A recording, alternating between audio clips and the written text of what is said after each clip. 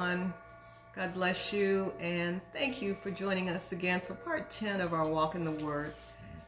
We will take another look at what you believe when our Bible teacher, Elder Milton Andrew, comes before us, and he will be here in just a moment. But let me first say, as we look at all the things that are going on around us, we know that there's concern. And I want to say, if we have not been doing so, what we really need to do is add prayer to the situation. We know, if we are Bible readers, that there's a lot of information in there, in the Bible, that would help us through these days. Many of you will say, well, I'm not an avid Bible reader, and I don't have time, and we find all kind of reasons not to go to the Word. But I promise you, there's a way that you can do it. If you're not the one to sit down with the Bible and spend that time, get you a notebook and a pen.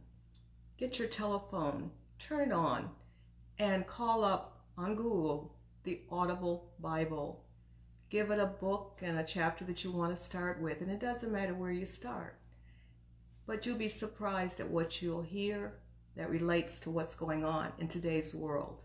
It will give you a better handle on how to take care of yourself and your family. Things that are happening today are no surprise.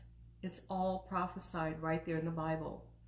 The wars and rumors of war, the earthquakes and fires that are happening around the world in diverse places, it's all there, and it relates to our daily lives. So do yourself a favor. Turn on the Bible stories and chapters that will help you. Look at the time that you spend in the car driving from one location to another. Make that your Bible time. Take your phone, turn it on, let it play. The Audible Bible speaks to you. It reads the Bible for you. All you have to do is open your ears and listen. We are called to do better. As children of God, we can do better. We must be better. And keep in mind, our families, our children, the whole world is watching us. We have to be a light. We have to set an example. It's not enough to just know how to talk about the Bible. We have to live in a way that God can be pleased with us as well. So all things are working together for our good, and we will make an attempt to do better and be better.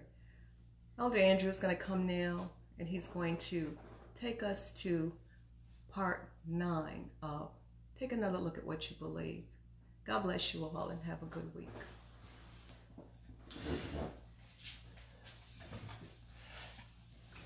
Praise the Lord, everybody. It is a pleasure for each Friday to come forth, and I love to hear my wife get a chance to express herself.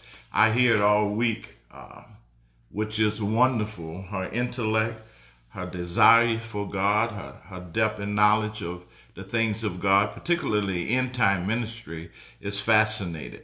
We're here again talking about taking another look, talking about laying down a solid foundation, part number 9. And I realize we have been talking about this solid foundation for a period of time, but I can't let it go until God says to let it go. So we know that there's going to come a time that God is going to cut me completely off from talking on Fridays. I mean, there are other things that God is going to take me to. I realize that. But at the same time, it's going to happen that God is going to come and cut us off from this world as he come and take us back. So God is sending word out to people, hoping that you guys would hear what the Spirit is saying unto you, the church and the prophetic church, one that God has already prophesied that would be in existence. We know that the Gospels of our Lord Jesus Christ is that solid foundation. We know you need faith, you need the Word, but the Gospels is all of that. And we realize that the Gospels, as Paul has said in Romans 1:16, that he's not ashamed of the gospel of Christ, for it is the power of God unto salvation to everyone that believeth.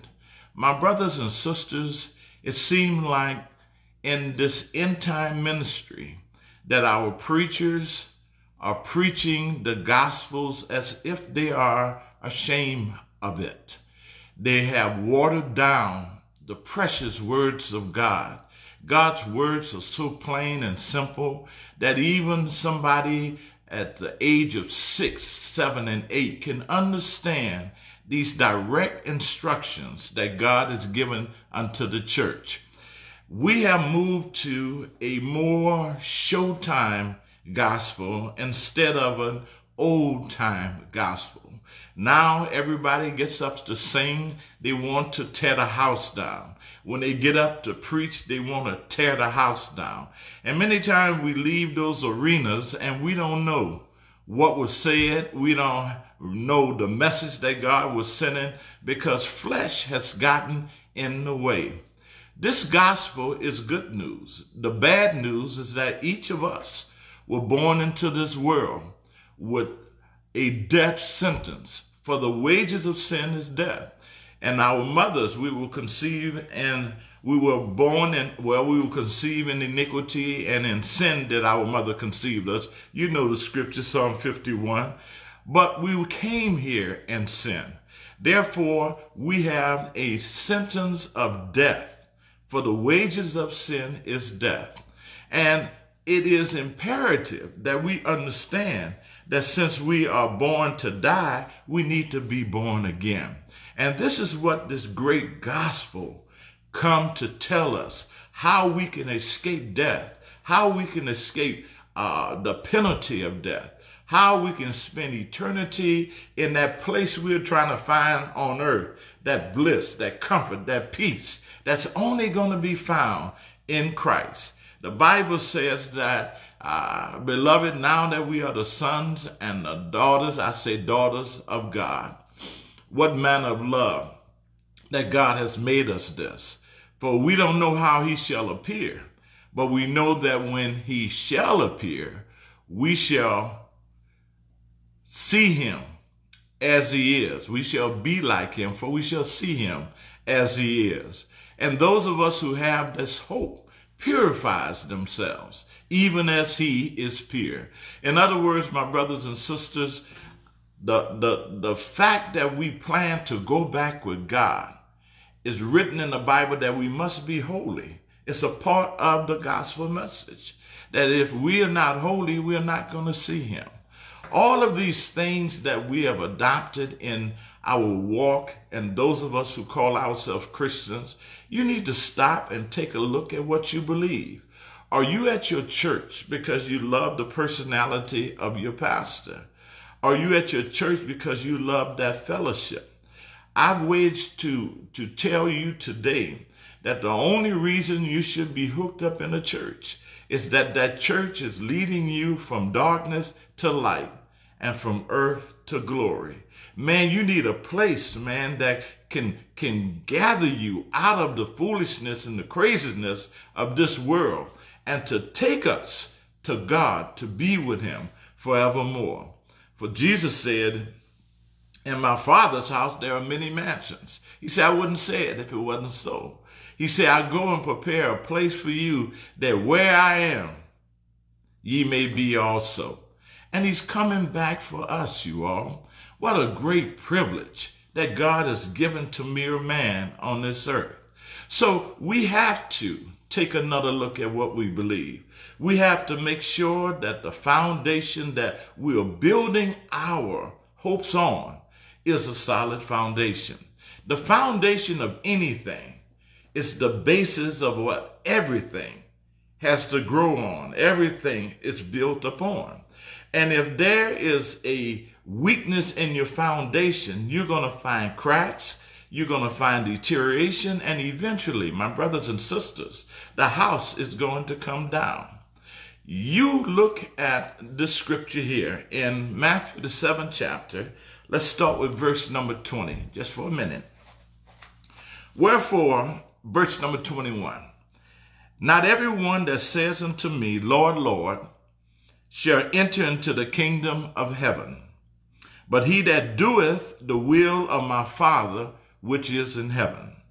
Many will say to me in that day, Lord, Lord, have we not prophesied in thy name, and in thy name have cast out devils, in thy name have done many wonderful works. Man, these some busy people in the Lord.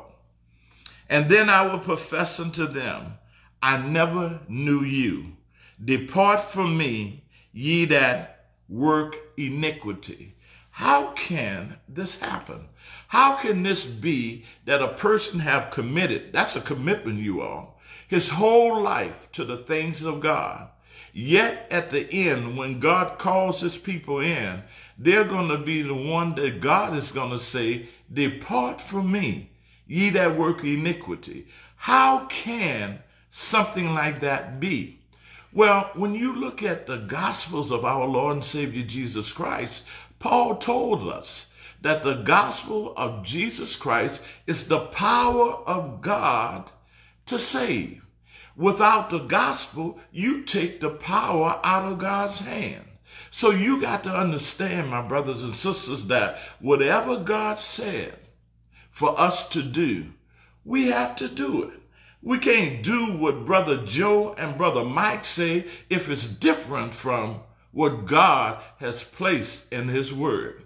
And I told you all many times that when God comes back and when you and I face God, God is not going to base his judgment on nothing else but his word of God. He's going to pull up the Bible and he's going to pull that gospel, the power of God. He's going to pull it up in front of you and say, how did you obey the gospels? You can't say what my pastor said. You can't say what Sister Sarah said. You got to tell God, you got to give it back to God. That is the word of God. I obeyed what you said. And when you obey God, there's nothing God can do but to save you. Many in that day going to say, Lord, Lord, Lord, Lord, my Lord. And Jesus said, today, why call me Lord when you do not the things that I say? Oh, Lord God. It's a simple process, my brothers and sisters. You got to do what the Bible tells you to do. And I told you guys that it's very simple. When we look at the Bible, we see that God is saying, even in James, he says, be ye doers of the word and not hearers only, deceiving yourself. Let's read on. Verse number 24. Therefore, whosoever heareth these sayings of mine and doeth them, I will liken him unto a wise man, which built his house upon a rock. And the rain descended, and the floods came, and the winds blew, and beat upon the house, and it fell not, for it was founded on a rock. It was founded on truth. Then he says, and everyone that heareth these sayings of mine, and doeth them not. It's a hearer and not a doer. You're deceiving yourself. Everyone that hears what I say in the Bible, as it pertains to salvation, and doeth them not, shall be likened unto a foolish man, which built his house upon the sand. And the rain descended, and the floods came, and the winds blew, and beat upon that house, and it fell, and great was the fall of it. So my brothers and sisters, it come down to this. Whether you're going to build your house on a solid foundation, which is a rock, or whether you're going to build it on an imperfect foundation, which is sand. The rock, the truth, can stand any scrutiny. Just like the house, when the wind blew and the rain came and the storm came, and it withstood all of that.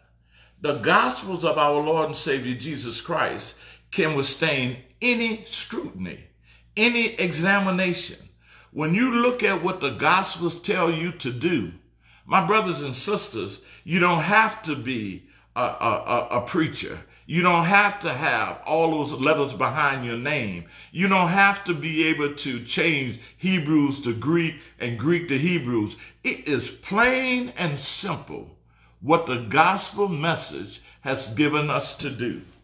And my brothers and sisters, you got to shake yourself. In one of the gospel books, Jesus was telling what happened before he went back into heaven. And he said he stopped by and he opened up their understanding that they may understand the spiritual things of God, that they may understand scripture, you all. And when we read and we sit in these churches, we believe everything the man of God tells us because we don't know nothing about scripture. I don't mean to be harsh, but I'm telling you, I was there myself.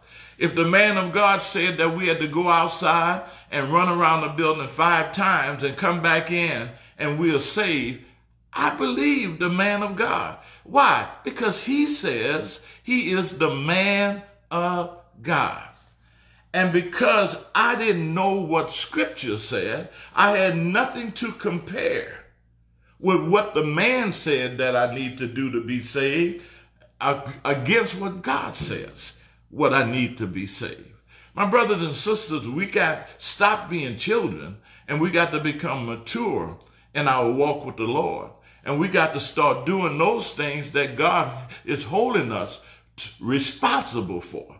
We can't just use the man of God to feed us. We can't just use Bible teachers to teach us. We got to go before the Lord because there are many spirits that are out here, you all. Satan has a mission, and his mission is to steal, kill, and to destroy. Satan has men of God. Satan has churches. Satan has the whole picture of what God is all about. He got it, you all. And for those of us who are ignorant to his word, and I don't say ignorant as a negative term, I say ignorance as an absence of knowledge of what God is saying, we go for everything. That's why you have over 38,000 denominations. And then you got a Johnny come lately. He said, well, I'm going to beat those. I'm a non-denominational. Man, listen, it ain't about what's the title on your church.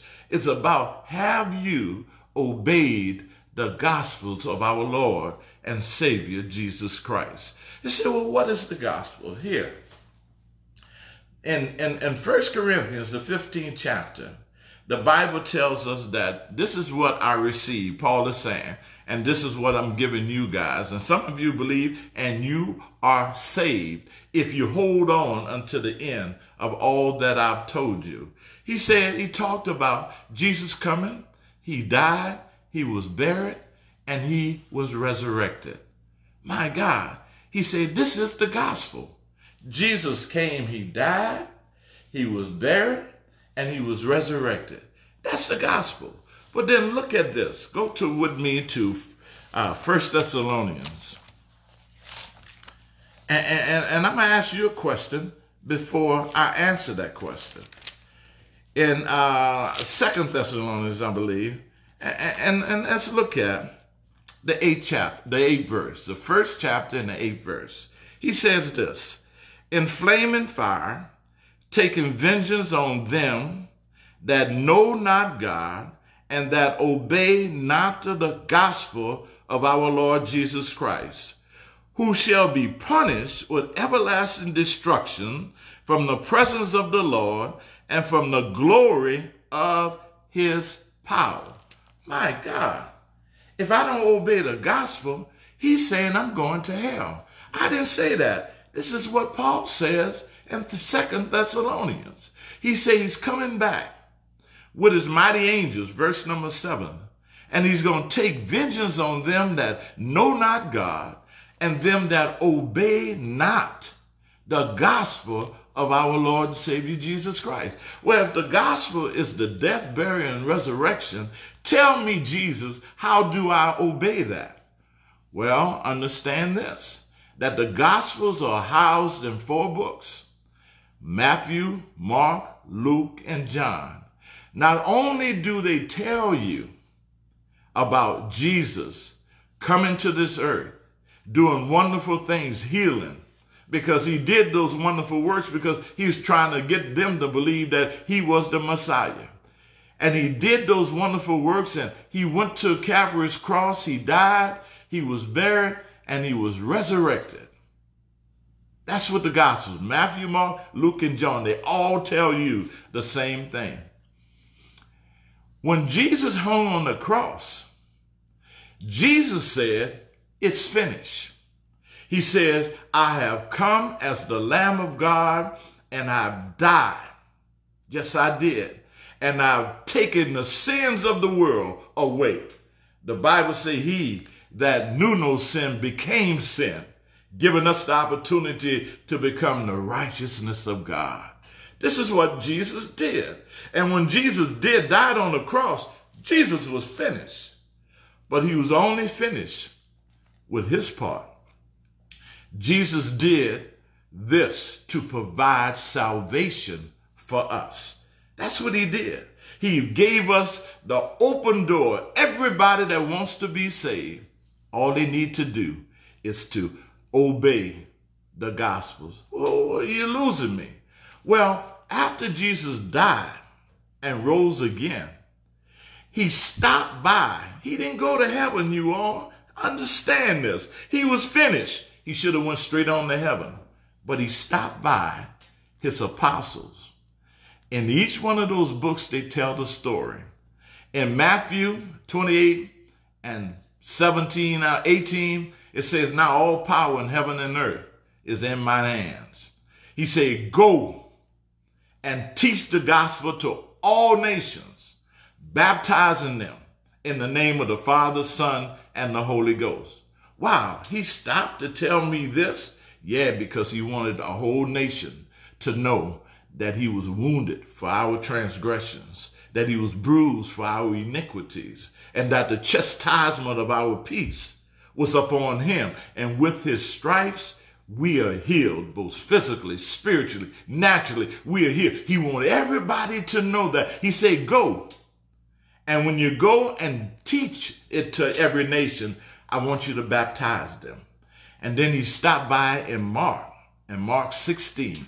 He said, "Go and preach the gospel to every creature." Wait. I don't want you to just stop in every nation, but I want you to preach this gospel, the death, burial, and resurrection, what I did, to every creature in every nation. And he that believeth, what? The death, burial, and resurrection, the gospel, and is baptized shall be saved. And he that believeth not shall be damned. And then he said, "These signs shall follow them that believe in my name. They shall cast out demons, and they shall speak with new tongues." Wow. Then he stopped with Brother Luke. Brother Luke said, look, he said all of these things had to be fulfilled. He said that was written by Moses, the Psalms. He said all of the prophets, all that, and all of them talked about Matthew, Mark, Luke, and John, the death, burial, and resurrection of this Christ, who was coming to the earth to give man a new birth, that he don't have to go to hell, that he can come to heaven and have eternal life. And he told Mark, he said, look, he told Luke, he said, look, it behooved Christ to have died and rose the third day, and that repentance, all of these are commandments, you all, and that repentance and remission of sins should be preached to all nations, beginning in Jerusalem. And then he goes down to verse number 49, and he says, tarry thou for the Holy Ghost, tarry thou for the Spirit of promise, tarry thou until thou art endued with power. My God, these are all things that it's in red, you all. Jesus said these things for us to do. And then here comes John. John tells Nicodemus, say, you know what? Except a man is born of water and of the Spirit, he can't even come into heaven. What are you saying, Jesus? He said, except a man, unless you are born of the water and of the Spirit. Don't even think about coming this way, because you can't. What is born of flesh is flesh, and what is born of spirit is spirit. And he said, marvel not that I say you must be born again. And then he spends time with them, teaching them, expounding to them. And I believe after 40 days, he goes into heaven. My God, listen to this. Jesus stopped by before he went to heaven to give instructions to his disciples, to give instructions to us about how we are to receive the salvation that God has provided for us. You sit here and think that you don't have to do nothing when the Bible is plain and clear. He stopped by. Man, don't you think he wanted to go back home? But it was important enough for him to stop by in those gospel books to tell you and I what we must do to be saved. And then he did something before his death. In Matthew, the 16th chapter, verse number 13, he asked the disciples, who do people say that I am? And they were saying, some people say you Jeremiah, some people say you John the Baptist. But he said, who do you say that I am? And Peter said, thou art the Christ, the Son of the living God. And Jesus said, flesh and blood didn't give that to you, Peter. He said, that was given by my Father which is in heaven. He said, Peter, I'm going to call you the rock. And upon you, this rock, I'm going to build my church. And the gates of hell, I don't care how you all try to come against this, but this house that's built on the rock can withstand all of the scrutiny, the rain, all of the wind, the sun, everything that comes against it. This gospel that he's talking about, the gates of hell is never going to be able to prevail against it. And he said, Peter, I give you the keys to the kingdom of heaven. See right there, somebody ought to throw their wig off and start running around, because then on the day of Pentecost in the book of Acts, when Peter preached the gospel to them, telling them about this same Christ that you crucified, all of you nations that were under the sun that was there in Jerusalem on that day, he said, this same Jesus whom you crucified, God has made him both Lord and Christ. And then all of the people say, man, they were convicted in their heart that they had created a great sin, that they were lost. And they said, men and brethren, 120 plus, what shall we do? And Brother Peter stood up, you all, with those keys. And he says, repent. That's the same thing Jesus told us to do in Luke. And he said, be baptized in water. That's the same thing that Jesus told us to do in Matthew, Mark, Luke, and John. Be baptized in the name of Jesus, not the titles, not the titles. For there's none other name that God gave among men where we must be saved other than the name of Jesus. Say, baptize them, every one of you, in the name of Jesus Christ. For what? The remission. That's the same thing he said in Luke. Of your sins. And ye shall receive the gift of the Holy Ghost. My brothers and sisters, it can't get any plain other than that. They left there, and that day, the Bible says, those that gladly received and were baptized, the ones that believed, gladly received that word, they were baptized over 3,000 souls, you all. And then they said after that, and they continue in the apostolic, the apostle doctrine.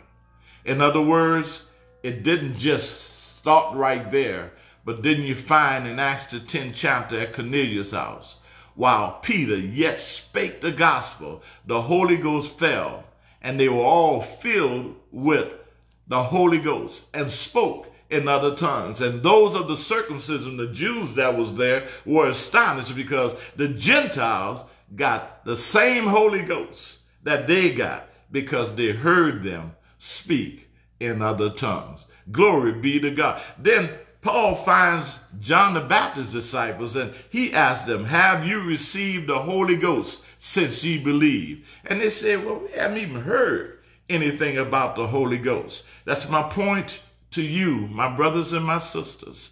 That's the reason why you don't have the Holy Ghost, because the church you go to ain't even talking about no Holy Ghost. The church you go to ain't even talking about being baptized in Jesus' name for the remission of your sins. That's the problem, you all. You don't have it because you haven't heard it. So they say, man, we haven't even heard of any Holy Ghost. And then they asked him, what baptism were you baptized with? And they say, John baptism. He said, John only baptized you to prepare you for the Christ and the Holy Ghost to come.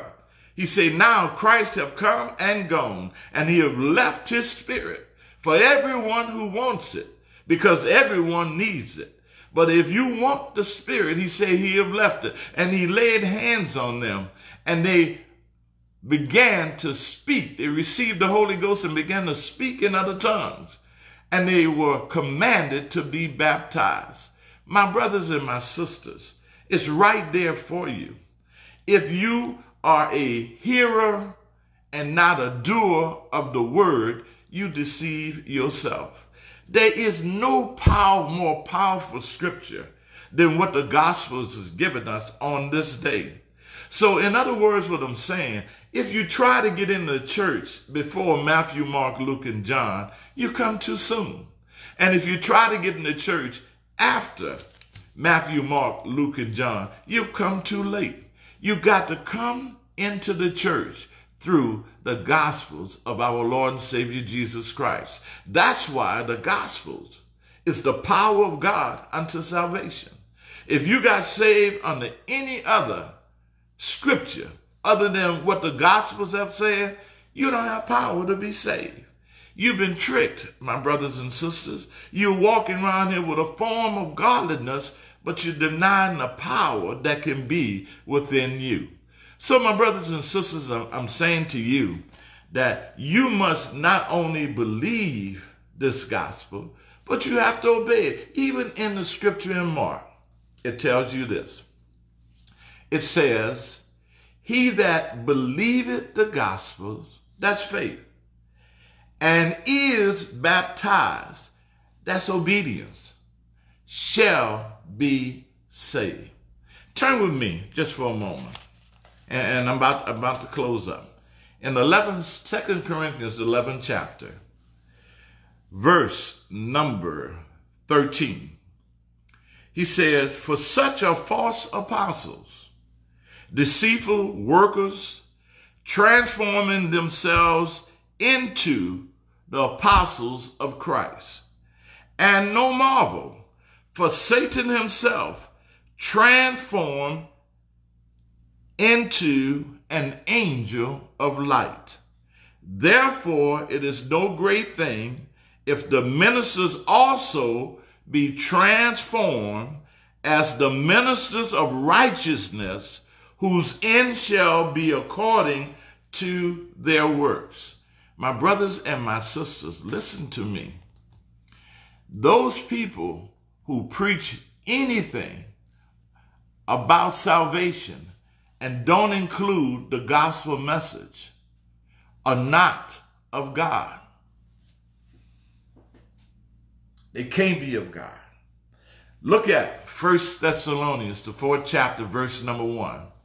Said in the latter days, the Spirit says that there's going to be a falling away from the faith, that men are going to be seduced by devils, and they're going to be following the doctrines of devils. My brothers and sisters, if they are not telling you how to be saved through the Gospels, then knowingly or unknowingly, they are operating under the doctrines of devils. The only way you're going to get into heaven, like it or not, is that you obey the Gospels of our Lord and Savior, Jesus Christ. And God said judgment must begin first in 1 Peter 4:17. It must first begin in the house of God. And they say, if the righteous are scarcely saved, what happened to those who obey not the gospel or the ungodly? Where are they going to be? If we who have followed the gospel and the plan of God are scarcely going to be saved, where do those who obey not the gospel fall? Obedience is the thing. Now listen to this. I heard a man that's real renowned in the faith. And he was saying, he was explaining, because you got to get past this. He told his people the reason why people don't understand, the reason why people are real shaky in their faith, because they don't understand what God means when he said you must be born again. And he began to explain that. He said, you must be born of the water and the spirit. And he said the water part is when every man coming on the earth, he's in the water in his mother's womb. He said that's what the water means in that scripture. When John's predecessors, when John, the other gospels, all told you that the water meant baptism.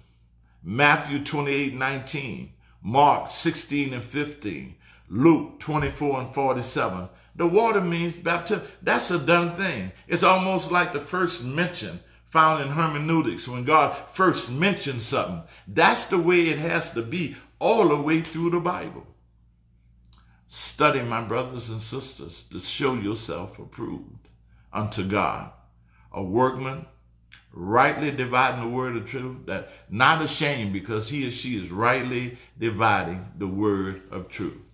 Now, those of you, and many have clicked off, I understand that, because this is not what they're accustomed to hearing. But I'm saying to you that are saved, the calling is on your life too. You're not saved in and of yourself. You saved to tell your family about salvation. You're saved to tell your next neighbor, door neighbor, about salvation. You have an ownership. You owe God, because that's why God called you. Quit discussing everything and not discussing the Bible, because the devil got us that way. We don't discuss politics and we don't discuss religion.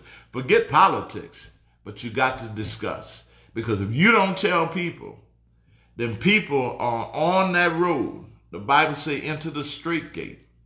For wide is the gate and broad is the way, and many there be that lead it into destruction. He said, but straight is that gate and narrow is the way, and only few there be that lead it into eternal life. My brothers and sisters, we got to start telling. We should have been hitting the share button. We should have been doing what we can to make sure that this seed, this gospel seed, is going out. And they may not hear it the first time, but it's only a seed. That's what the word of God is. And one planet, God sends somebody else to water it, and he gives the increase. We must get our people into the body of Christ, for time is short. It's short for me because I'm 71 going on 72. I ain't planning to be around here for 30 more years. But listen, you can be 22 and it's short for you too.